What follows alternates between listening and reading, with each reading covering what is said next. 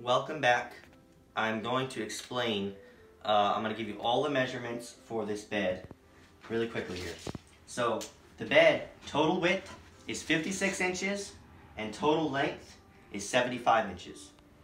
Notice this 2x4, comes all the way out to the edge on both sides. So that would be 56 inches. This side 2x4 right here, this one goes in between this 2x4 and that end 2x4. So this one, instead of cutting 75 inches, you subtract 3 inches because each 2x4 is 1.5 inches thick.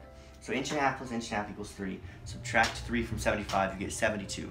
So this side 2x4 is 72 inches. And you have to cut 1, 2, 3, 4, 5 of those. Then, mark on this face 2x4,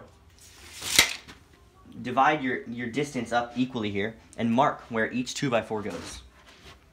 And then after you put all these 2x4s in, then measure in between and cut each spacer length. They won't come exactly the same. This one's 12 and 5/8. This one's just 11 3/4. So then I would put all your spacers in. Then you don't want any overhang on the back. Only want overhang on the sides and on the front. So don't put any overhang on the back because it's going to be up against the wall.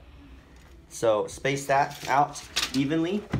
So measure out. This is about 10.5 inches out. And this came out to 10.5. Put 10.5 either side, flush on the back, and I just put some screws in to hold it. And that's it. I don't think there was any confusion on the base.